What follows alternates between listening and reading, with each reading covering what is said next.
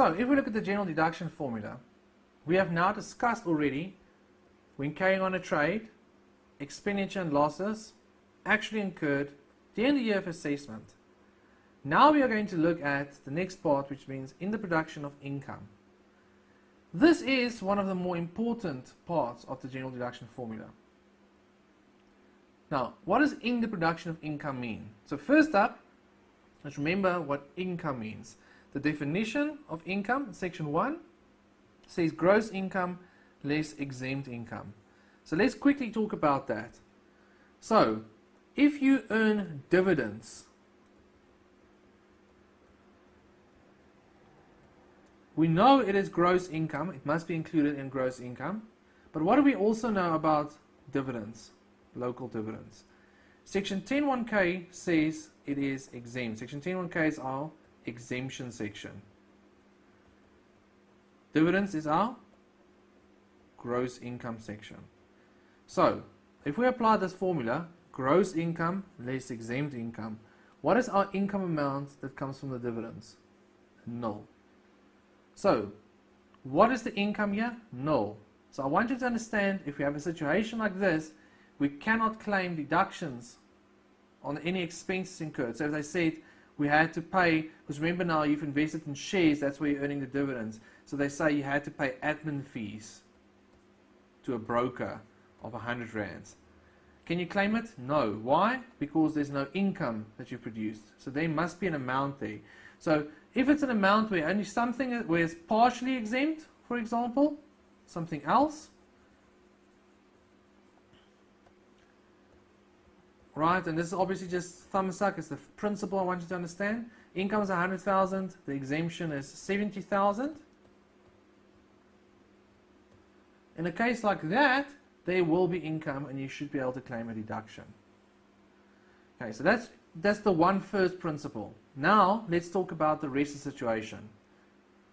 So, if you spend money paying your auditors, audit fees, if you spend money to buy stationery, if someone sues you and you have to pay damages, all of those amounts, can you claim a deduction for it? How do we know?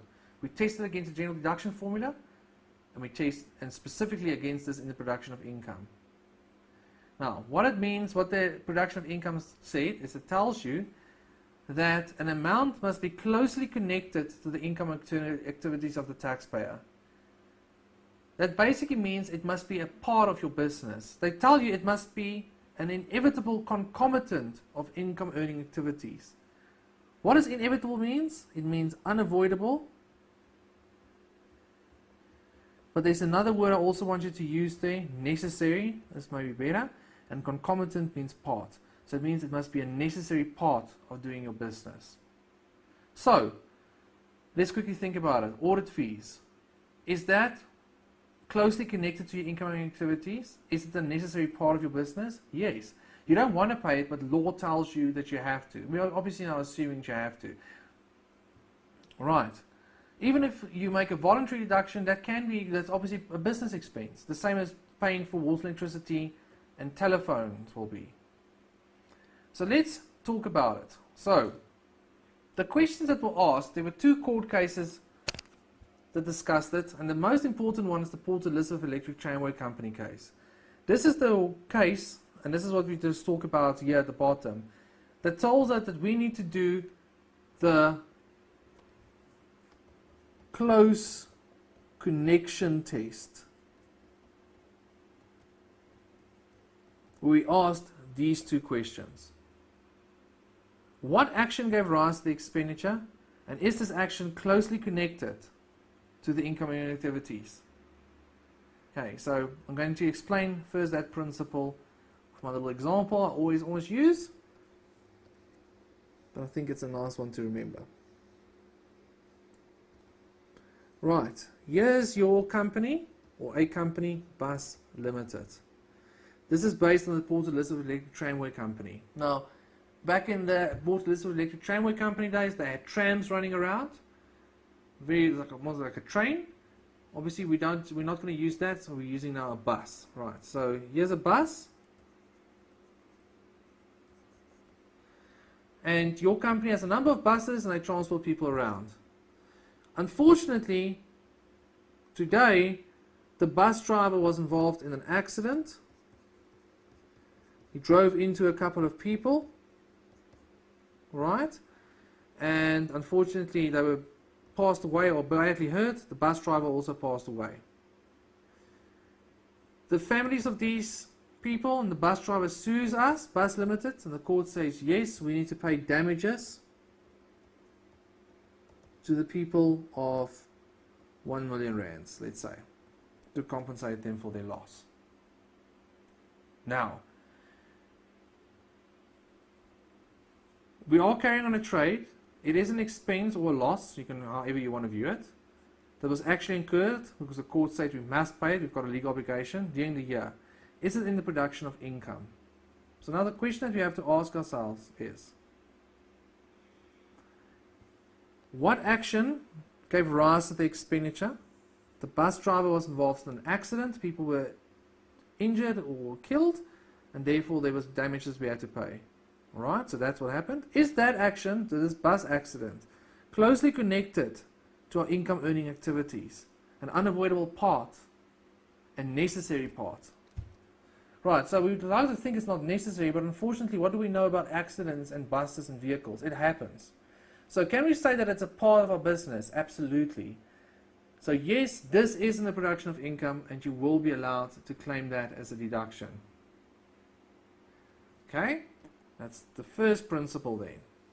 The Joffe case then said, ask, is it an inevitable concomitant? So that's what we already saw. Is it an unavoidable part? Now what I want you to just explain to you about the Joffe case is the following. Again, it's loosely adapted on the case. So there's a tunnel that we want to build, and we have people working in the tunnel.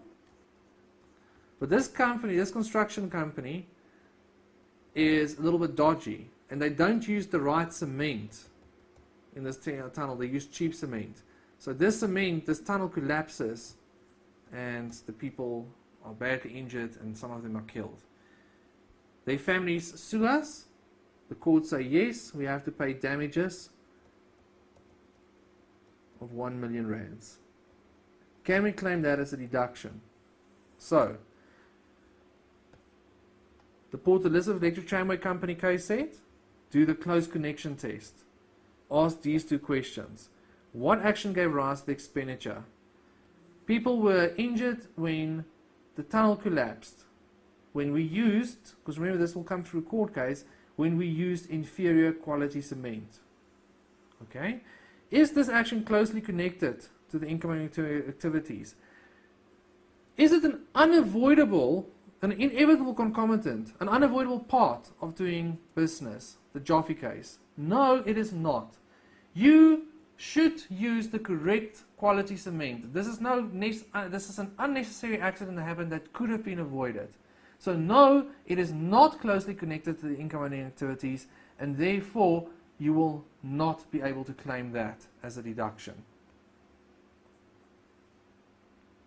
Okay, so let me use another example. We go back to Bus Limited.